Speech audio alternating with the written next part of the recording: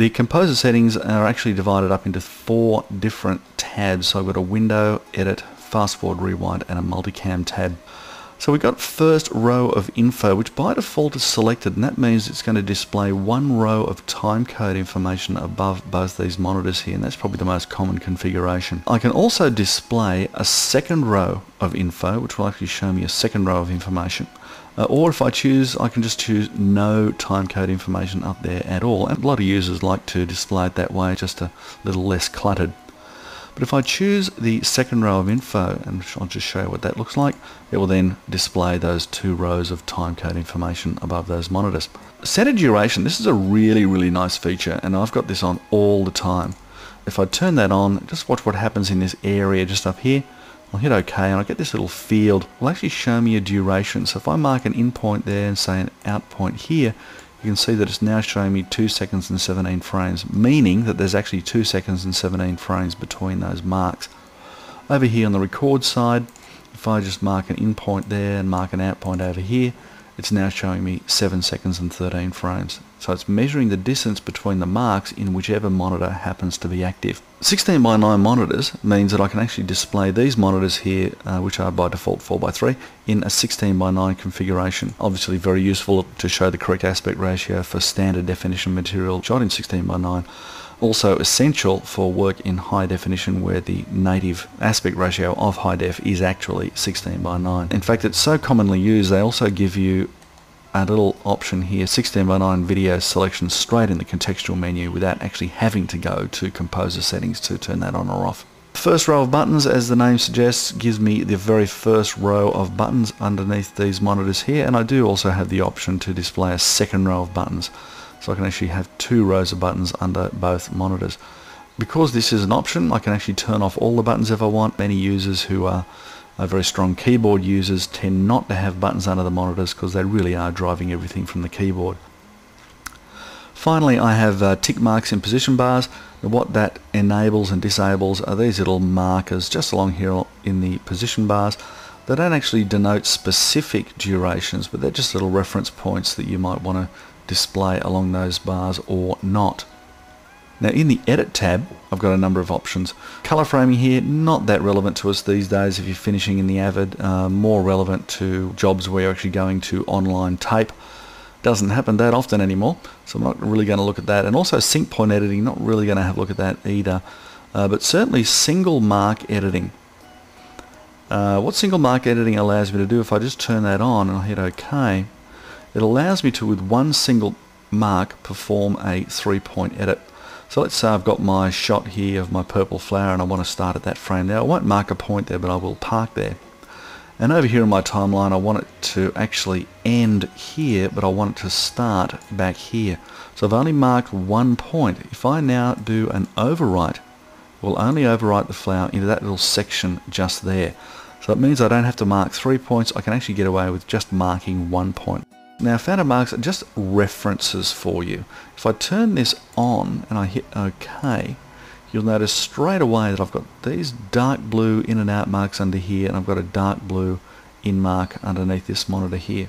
That shows me how much material relative to the entire clip I'm about to overwrite into this section here. So if I'd had, say, an in point here and an out point there, it would then show me, okay, well if you use this as your first frame, this is going to be your last frame. And I can actually use my go to out or my W key to go to the last frame of that edit.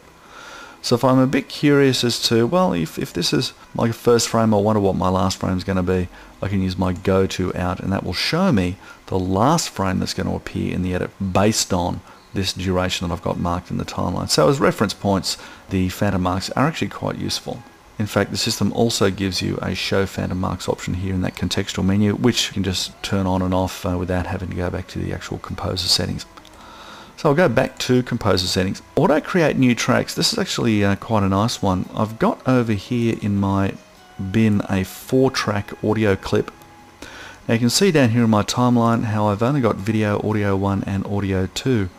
If I decided to overwrite this audio into this section here, the system will automatically create audio 3 and audio 4 for me.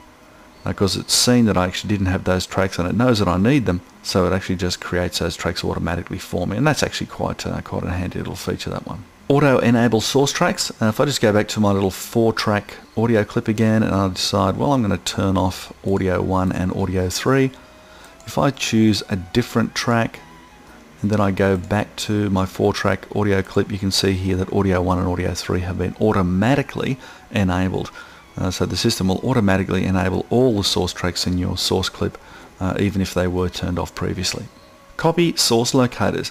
What I've got here is I've got a locator in this little section, and I've decided to overwrite that into my timeline just there. Okay, and I'll just type a little bit of rubbish in there. That's all good. I'll hit OK, enable all my tracks over here again. Now what I've got is I've got a locator here between my in and out marks. Now if I were to use that section in my timeline, you can see how that locator actually comes across with the source material. Now that's okay, but it's not always appropriate to bring source locators over into the sequence.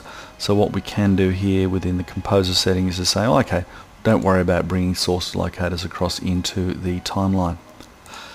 The next option is actually something that I think should just be on all the time. It's undo only record events.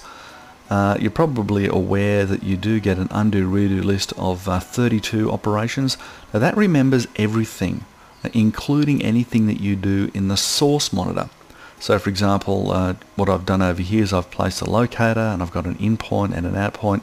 Now if I were to start undoing, that would constitute 3 undos. Now the reality is that the most important part of this whole process is what you're actually building in the sequence, so it's much more advantageous to have the ability to undo only those events and forget about these unimportant source events.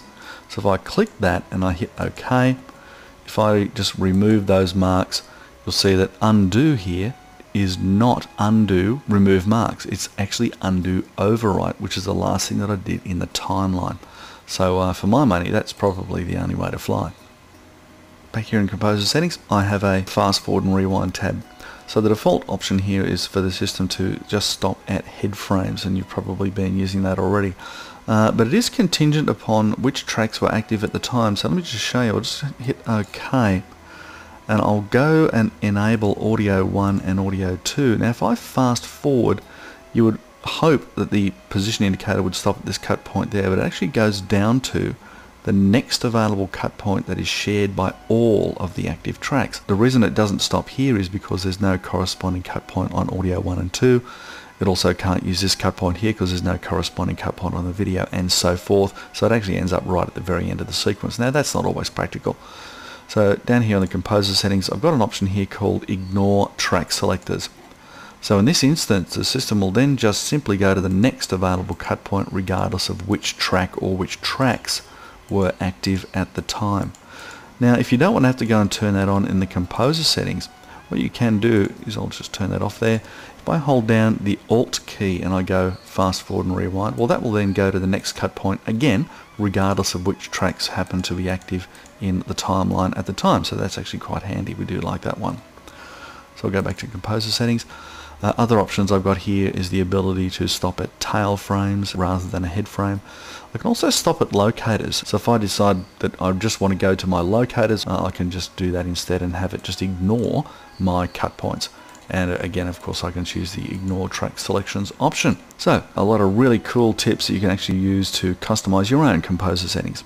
Okay, what you've seen today, just some of the things we actually cover in the MC 101 Editing with Avid Media Composer and MC 201 Advanced Media Composer Tips and Techniques courses. You can get a lot more information about the courses that we offer on our website, which is www.avap.com.au.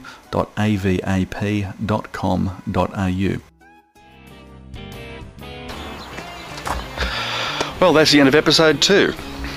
We really hope that you're enjoying these podcasts and that you're getting a lot out of them. But if you have any comments at all, we're always looking for your feedback.